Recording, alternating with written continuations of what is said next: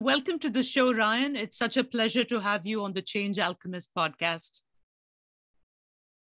Thanks for having me. Of course. Ryan, I thought we could talk about your career and maybe a little bit about your origin story, how you got started and what got you motivated to get into robotics. Of course. So in terms of what got me started, I would say the same as most others, which would be a combination of watching Star Wars and Star Trek as a kid. And then also obviously very interested in space, for example, and seeing Canada's participation with the Canadarm in the space program. And that was always very exciting. And at some point, I found out about this mechatronics engineering program at the University of Waterloo, which was really new at that point, and decided to give it a shot. It was close enough that I didn't have to move too far away from my house, but far enough that I didn't think I'd have to go home for dinner every weekend. And the co-op program was also really interesting. Over that time, I spent a bunch of time in different businesses. And in terms of autonomous vehicles, the autonomous mobile robot space where I am right now, I started and had a large part in growing the UW robotics team, and also did some co-ops at some early companies who are now known as pioneers. Kiva Systems, which is now Amazon Robotics. I still have their... Oh, wow. Okay. Yeah, I still have the robot stress balls around here, as well as I also worked at Arion, which is a drone company working on drones for search and rescue. And around that time, myself and a few others were talking about this massive potential and how robotics and mobile robots were still seen as a bit science fiction, but there were, I guess, from a business perspective, you would say leading indicators that they were going to be ready for the world and that more and more companies were going to need them. And none of us were really patient enough to go into business for 10 years or 20 years and learn about a specific factor of business and then build a robot for that. So we just decided to try to build robots for everybody. And that's where Clearpath Robotics was born, was just to build robots for researchers, no matter if they were academic or government or corporate, and to help them out, really, to let them focus on what they do best. And 5 or 6 years into that, we saw this big pattern, this demand for autonomous mobile robots in factories.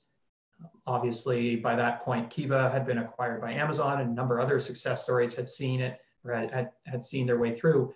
But there was still this need to deploy robots in more complex environments that were nevertheless indoors, like the dull, dirty, dangerous of moving auto parts around a car factory, for example.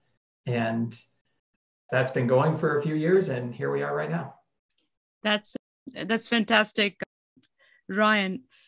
Given that you know so much about robotics, and the field is so vast, and it means different things to different people.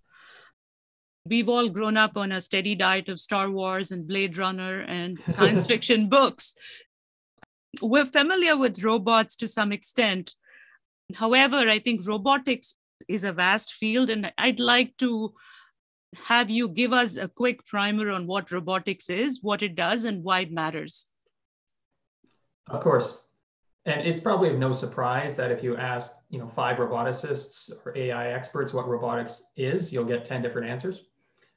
But generally, a straightforward way to look at it is that it's a device which can perceive the environment, can have a degree of reasoning about the environment, and then can act on the environment outside of itself.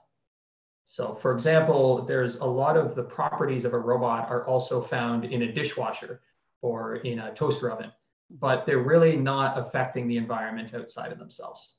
But a self-driving car is driving around the world, or a robot manipulator arm is changing and altering the environment, or a drone is flying through the air and taking pictures. And that's, I think, has been it's a fairly reasonable and consistent definition. And I can say that in most cases, the movies, so to speak, don't have it, they're not too far off. In fact, what they do miss is the robots that don't necessarily look like robots. There's a lot Yes. more robots out in the world, and which will be out in the world soon, that look like R2D2, for example, than, let's say, Commander Data from Star Trek. Yeah. You mentioned with a robot, it needs to sense the external world and have some idea of what's happening in order to communicate. So that means it could be hardware or software. Yes. And there's historical accounts, if you will, of robots going back centuries to various sorts of clockwork mechanisms and springs where they act only on hardware, or so they reason, if you will, in a very simplistic way mechanically. And even now there have been conversations about having mechanical clockwork robots operate on the surface of Venus, because it's very hard to make electronics which are rated to the atmosphere or to the temperature of the atmosphere. You mentioned that you were interested in robots and robotics from a young age. Obviously, yes. You've seen a lot of change.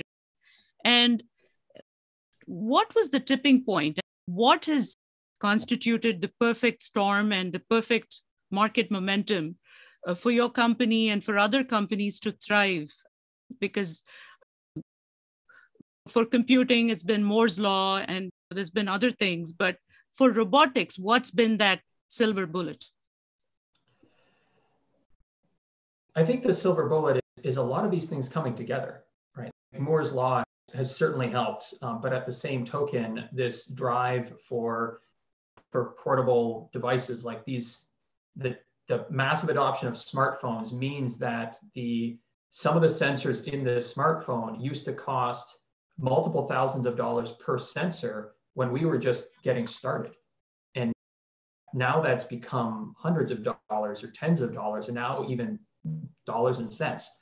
And that's been a massive push. Likewise, for mobile devices in general, and even electric cars, have meant that motors are becoming more compact and more powerful and more accurate. And battery packs are getting more compact. So where you saw in the late,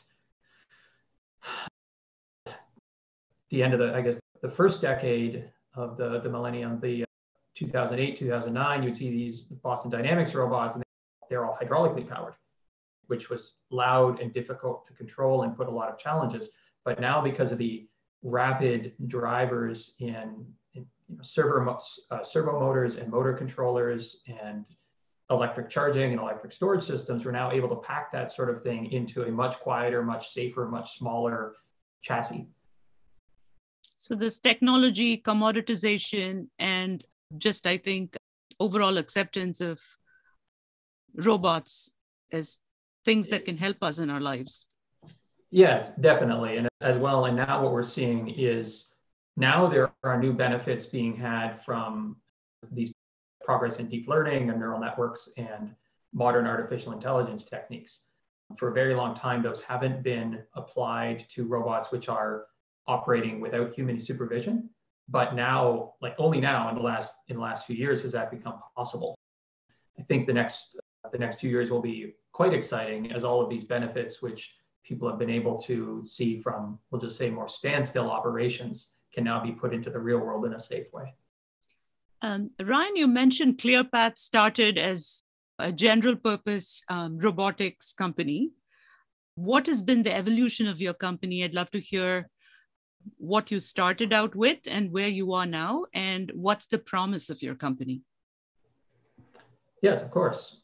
Originally, Clearpath Robotics started really focused on academic research and some corporate researchers, because those are the only people who really cared about it. And at the same time, we really focused on hardware. Now that the robot operating system, the open source robot operating system, has grown so significantly, and these basic capabilities, it's now possible to get basic algorithms that operate in the real world, we'll just say good enough. Now you have people who are actually working to build applications on our vehicles. They may not be perfect quite yet, but they're able to quickly work with us to do more than invent a new algorithm. They're able to actually work out if a robot will, how a robot may work on a farm, for example, or in a mine. Or most recently, we had a local company who worked with our off-the-shelf hardware and software to build an autonomous disinfection system. Oh, wow. Ultraviolet disinfection system. They have no robotics engineers on staff, and nevertheless, they're able to take a product from concept to beta launch inside of 6 months. And that is approaching the speed of software development. And that's really quite exciting.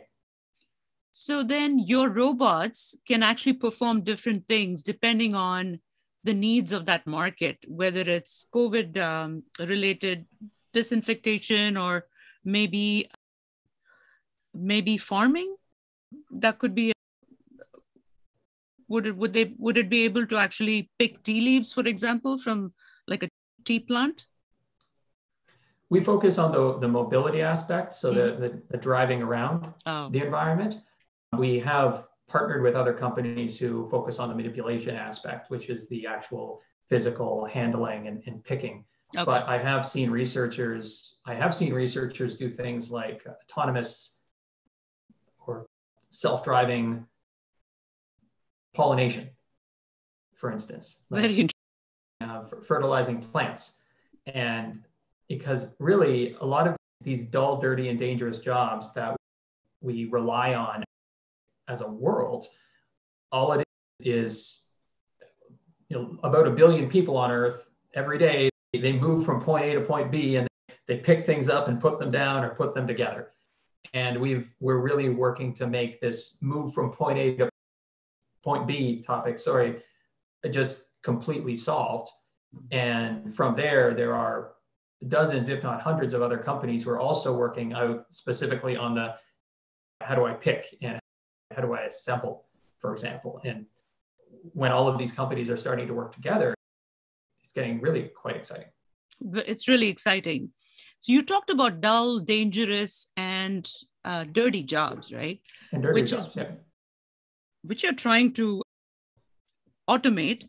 And I think you had mentioned in one of your talks that 1 in 7 workers are doing manual labor, which they shouldn't be. They're better suited maybe to do something more meaningful with their lives. However, there will be some displacement with automation, and this is something that's being debated in all circles. What are your thoughts on that topic? As jobs get displaced, how do you see these people getting upskilled and reskilled? Well, and I think there's 2 parts of that great question which sometimes get confused. The first is, what does the world look like in the long term? And the second is, are there shocks to the system which may harm communities or harm families or harm individuals? And I think over time we've seen that work, like what people do every day, certainly changes, right? Over the millennia, it's changed. I think I saw some statistics a while back, which unfortunately I can't cite offhand, but it was something like 95% of people's time was spent just farming. Oh. And now I believe the number is somewhere like 2%. Now, we found other ways to take up our time, and we found other ways to get paid for our time. My job would not exist in this format 20 years ago. My job would just not be here. But I think the thing which is really what we should be talking more about is not will the jobs exist or will we find ways to compensate each other for it. It is, what about the short term? Because traditionally it's taken a long time for a type of job to go obsolete. But now with the possibilities of robotics, of AI, and with the modern manufacturing backing it up, we can have things like obsolete, hypothetically, 4 million truck drivers inside of 20 years. So I'm pretty sure not a lot of people are considering going into trucking as much as they did 20 years ago. But what about the people who made that decision 10 years ago? They're not going to be anywhere near retired. And then I think there's a second question, which is much less for the roboticists as much as it is for general society to answer is, does this lead to greater and greater wealth concentration, for example? I actually don't think it will as much, because I think it has a chance to actually empower small and medium-sized businesses and family businesses. I think robotics can actually really empower this. But I think there are transients or shocks in the system that need to be helped filtered and helped smoothed over.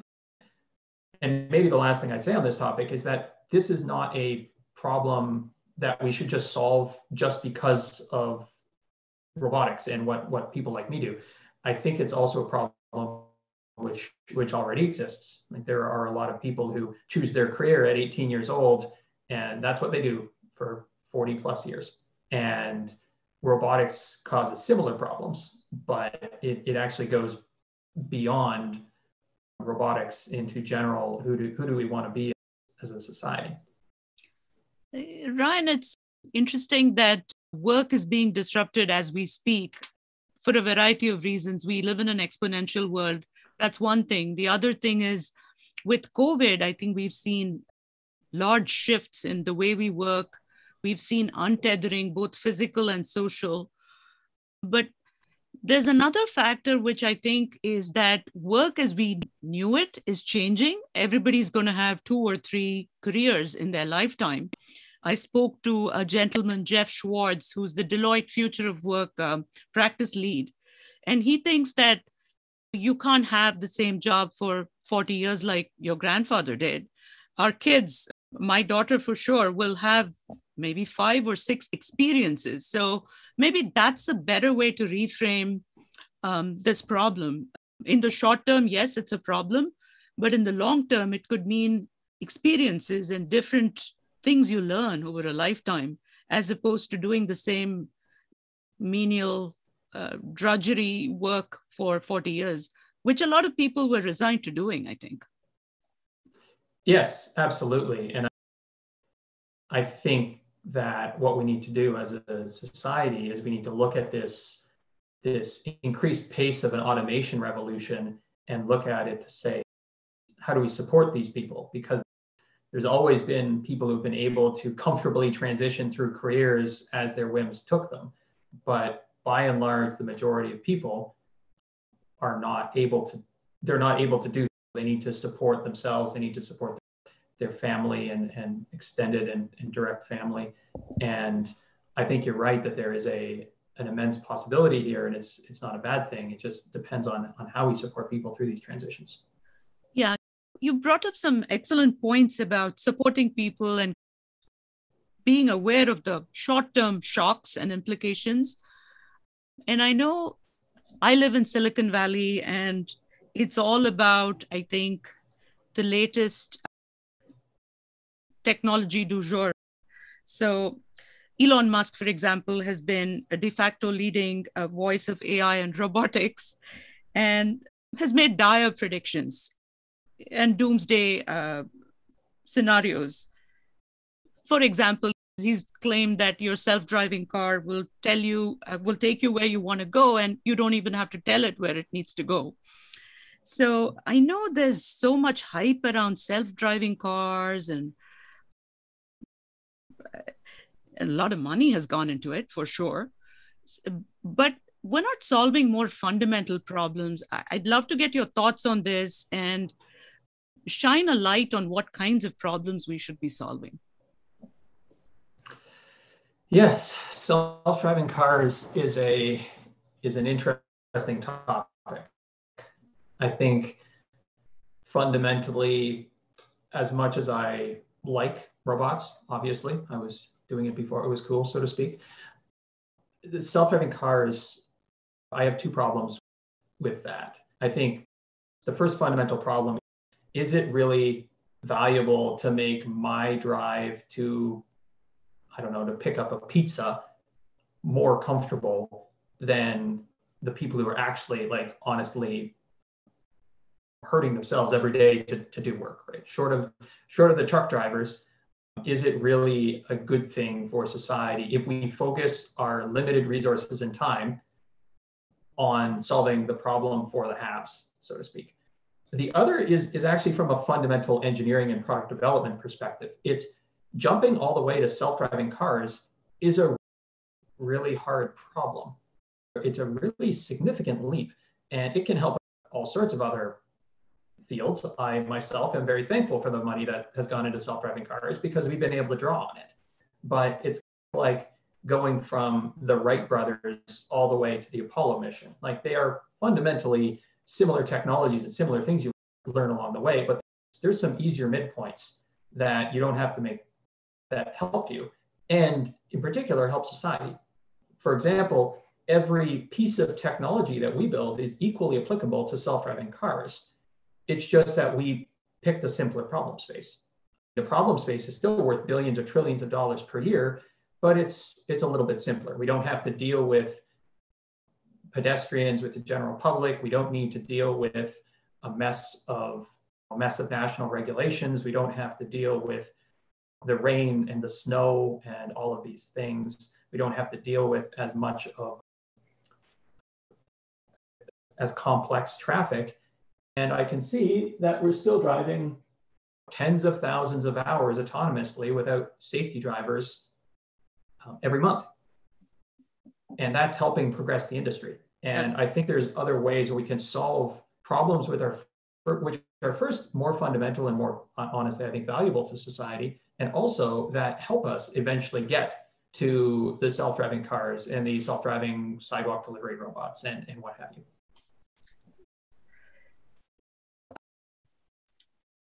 I would like to pivot the conversation a little bit to a topic that's, I think, important as we bring AI into robotics and have AI actually enter our worlds.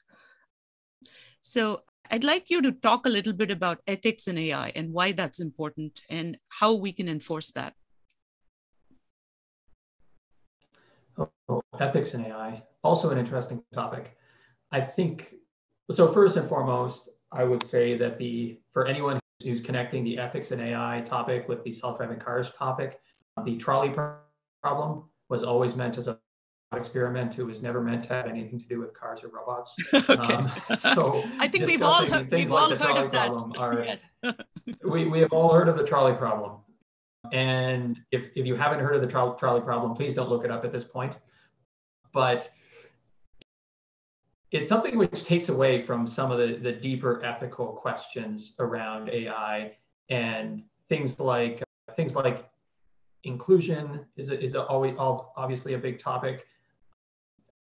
There's things like my wife and I, for example, have very different reactions, or sorry, not different reactions, but the Amazon Alexa home assistants work way better for me than they do for her. And is this because of some quirk of my voice, or is it because of an actual training and design aspect? So there's an inclusion topic. There's privacy topics, obviously. There's also a deeper question, which becomes most prevalent in military context, but also becomes important in policing or public service, or honestly just basic customer support, which is is a robot or is a artificial agent making decisions which may affect you? Is someone making an important decision that might affect you in your life without you either knowing that there's no person making this decision, or without being able to get in touch with a person? This is the most extreme example. This is a debate I've been part of for many years now on autonomous weapon systems. But on the least extreme example, you have people having their apps automatically rejected from the App Store, for example, or their YouTube or what have you videos being automatically removed with no recourse. And I think that's a very important topic from an AI ethics perspective as well. Excellent. So in terms of moving to the next stage of robotics, do you think COVID's played a part? I heard about a company called Cloud Minds in Wuhan that actually had a robot-assisted wing of the hospital. Sophia has become popular again, the first robot to have Saudi citizenship, I think. when we look at the future of robotics, do you think existentially we might have a crisis? Do you think humanoid robots could have consciousness, for example? And I guess there's some ethics that plays into this question, but do you think that's a distinct possibility? I would say not anytime soon. Okay. Like that, there is an interesting concept which branches into the research fields of artificial general intelligence. It branches into a lot, well, frankly, a lot of research of philosophy and psychology and even biology, for instance. Like, what does it mean to have consciousness and to have sentience? What I do think, though, is very interesting in the short term is that you can start to explore aspects of the human condition which weren't possible before. For example, I'm someone who's quite skilled in robotics and quite comfortable and experienced around them. And I've had a bunch of time using a Boston Dynamics spot because we have one at the office, or still have one at the office somewhere around. So I've had one around, and I still find it creepy. And I've over a decade of daily experience with this technology, and for some reason, I find Spot creepy. And I'm not sure why, but you'd think that it may actually help us discover things about who we are as humans. Oh, I didn't think that. So explain what this bot does. What does it do, the Boston Dynamics robot? It's a fairly popular robot popular robot on YouTube these days. It's a four-legged robot where they've got about 1,000 of them out in the world, and they're working on various applications for things like remote inspection and public service and what have you. And we're a partner with them. We help support them with the research community. And this is only one of, I don't know, 2 or 3 or 4 dozen different kinds of distinct robots I've driven. And we have them around. And there are studies we do, for example, and we've done some research with a prof at Oregon State, Heather Knight, specifically on human-robot interaction for robots that are just like R2-D2, so to speak. Like, they have no face, they have no arms, but they can still express a personality, or you still think they do. Mm-hmm. But there are other robots which you have a little bit more of a visceral reaction to. And I think all of these things are really interesting. Like, why do people name our robots? Mm. We ship robots to most of our customers name our robots. Oh, really? We never tell them to name the robots. We do not suggest that they name the robots, and they still name the robots. They don't name the forklifts, but they name the robots. And I think there's a lot of deep questions here about why. And what is the relationship of humans with technology? And also, why do people feel the urge to name like a metric ton of steel and wires? It's not flesh and blood. Yes. It's really not. Yeah. I know that some people have, like Tom Malone, who's a professor at MIT, has said that humans and bots will work together and they will become super minds. So they'll work in tandem. So maybe that's just how we're wired. We wanna connect, right? As humans, I think the need for connection and the need for social interaction is so strong. I wonder if that plays a part in that dynamic.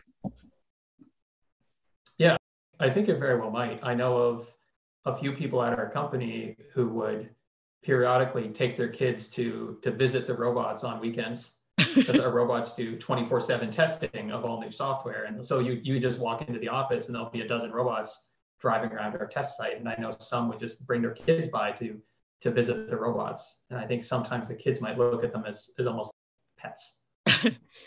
So what are the main uses for your robots? If you were to pick the top use cases, what would they be?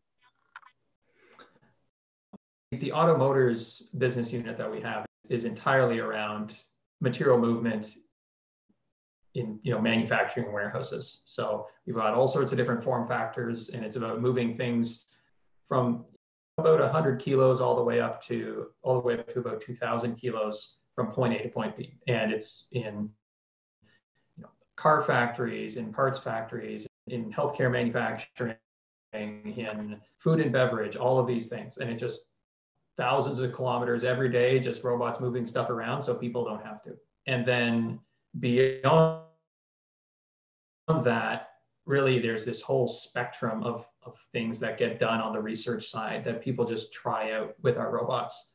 Everything from robots for automated spacecraft manufacture, I think, has come up. I think I've seen people train groups of robots or program groups of robots to assemble IKEA furniture, 3D printing houses using robot bases, farming, mining, remote inspection of infrastructure, and sometimes just honestly, they need a robot to help them prove a math theory. Like they're designing a new algorithm to map the world, and they just need a robot to put a camera on. All sorts of backgrounds, all sorts of approaches.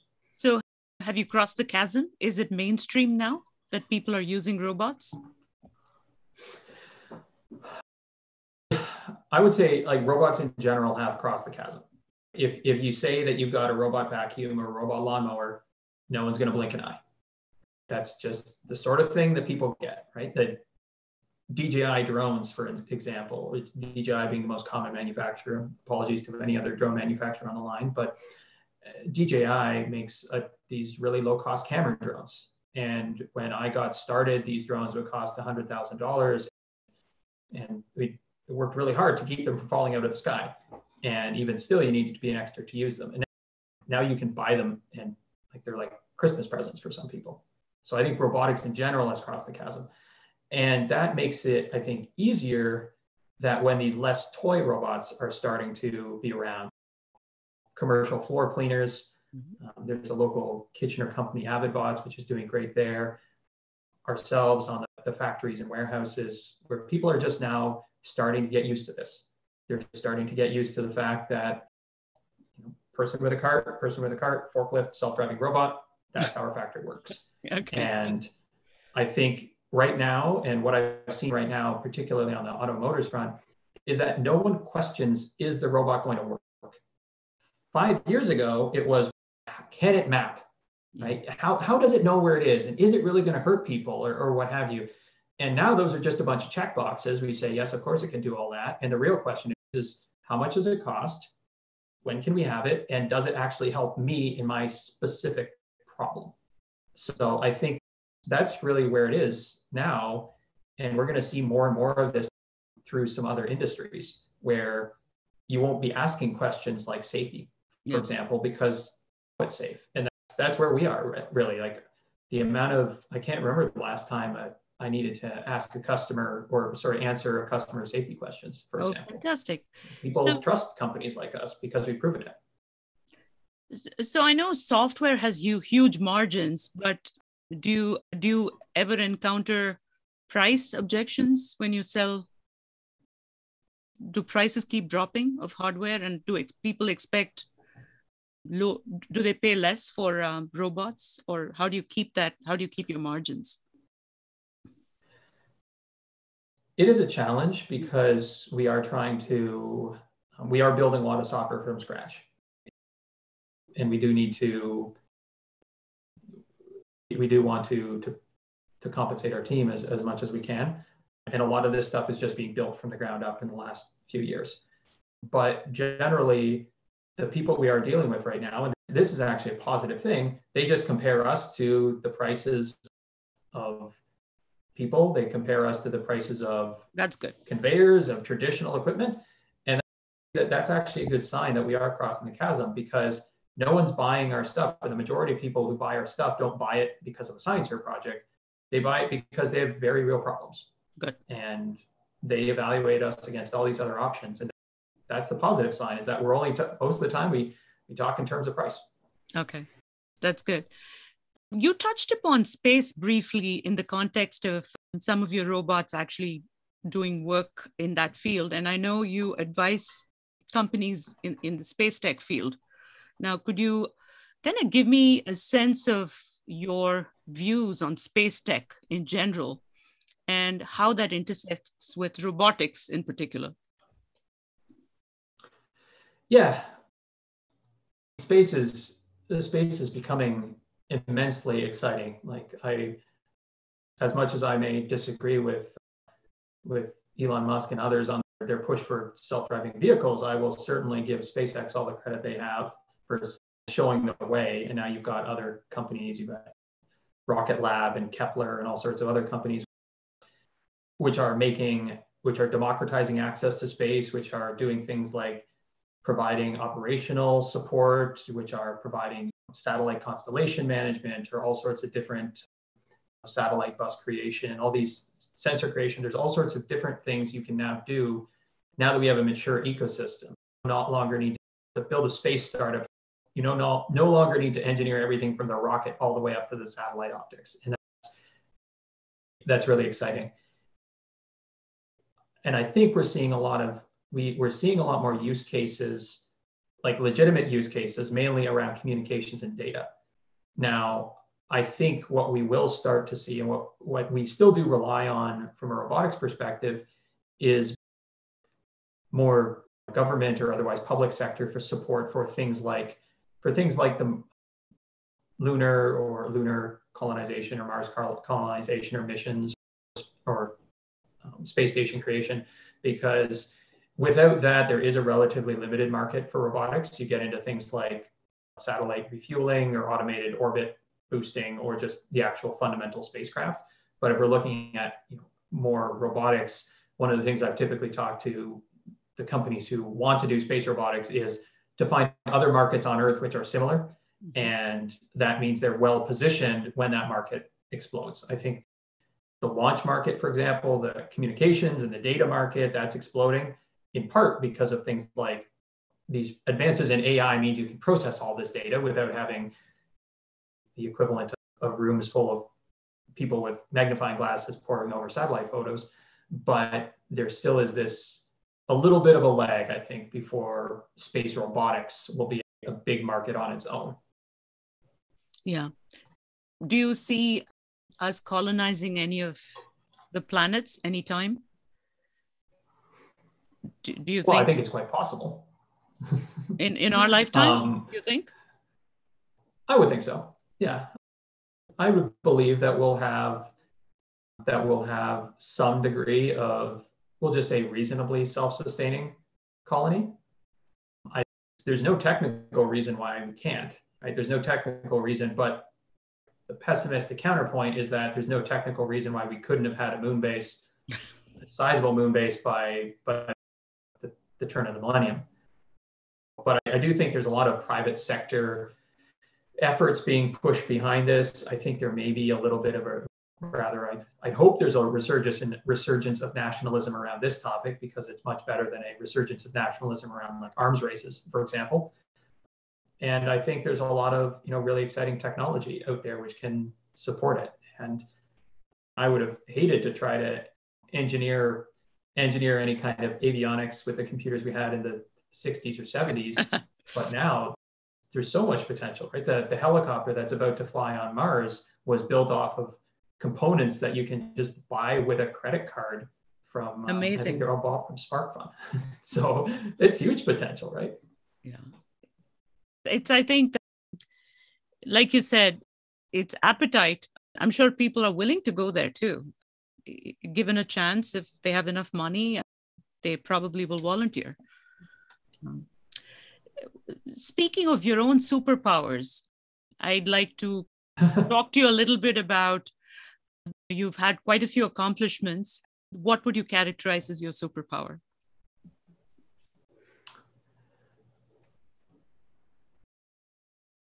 I'd say I just love to learn. I love to read books. I love to really engage with people and learn from mentors. And I've been fortunate enough to have a lot of mentors that I've been able to learn from. And I think that's just generally great. I try to, if I look at it objectively, I try to optimize my days to learn the most, like to learn as quickly as I can. And if that's the internet, if it's reading books, if it's talking to people, just as many perspectives and as much information as I possibly can get. I think right at the beginning of COVID, I bought the 50 volumes of the Harvard Classics.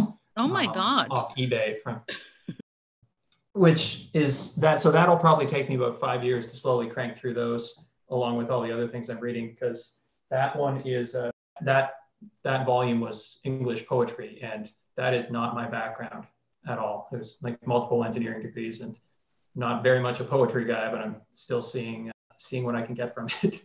Okay. So you're exploring new worlds. Yes, as much as I can. You mentioned you like to read. Is it mostly technical, or is there a favorite non-technical book you loved and you'd like to talk about? In terms of, so I unsurprisingly read a lot of science fiction. Recently, I've been a fan of Alistair Reynolds on the science fiction side of things. Previous to that, I was reading a bunch of Ian Banks, actually, and I am about, I think, 98% through rereading Lord of the Rings. Oh, nice. That's what I was reading at lunch before I came up for this. And then there's these classics books and various sorts of business and entrepreneurship. Some of it is more like the more guidance, things like The Hard Thing About Hard Things or what have you. And then there's a lot of what I might call like business history. So things like I really enjoyed the Skunk Works book, for instance. I think it's Ben Rich, The Story of Skunk Works, or there's like the Innovation Factory is another great book. So it's generally a mix there. Okay. Is there a quote that you like to live by? Nothing is really coming to mind. Nothing is really coming to mind. So I think that the default answer then would be no, there really isn't. Is there a quote from a science fiction book that comes to mind? I would normally, the quote that might come to mind would be do or do not, there is no try. And at this point, I will note for any Star Wars fans that I'm aware that's not the precise wording, but I thought of the same thing. I thought you might like Yoda's quotes. Yes. If there were 3 pieces of advice you would give to our younger listeners starting out their careers in science and technology, what would they be? The first would be to not over-focus on your career in science and technology. It's very important to stay connected to people, especially with those people without different backgrounds, with different backgrounds than science and technology, what have you. Without going into details, I can say that I would not be where I was if all I did was focus on science and technology. I would also say to seek mentorship, and that most of the people out there, short of, I don't know, asking Jeff Bezos or Bill Gates personally for advice, or Marissa Mayer personally for advice, short of asking people like that, like most people are willing to help. And the worst they can say is no, as long as you're polite. And I would say those are actually about it. I would just cut it off at those 2. Okay. I'd like to leave our listeners with your view for the future of work through a robotics lens. Love your thoughts on that topic. I think, so I would say I fundamentally believe that manual labor can be, like repetitive manual labor can be a thing of the past. And it can be a thing of the past very quickly, in years or decades, not centuries. And it just takes an appreciation for, I think, for appreciation for the work that is involved in manual labor, and also an engagement with the rest of the world, because we don't want to make it a thing of the past and have the world that is replaced to be a much less positive one. Thank you. And where can people connect with you? Where can they find information about your company? They can connect with me on LinkedIn. I'm on LinkedIn, and my email is ryan@clearpath.ai.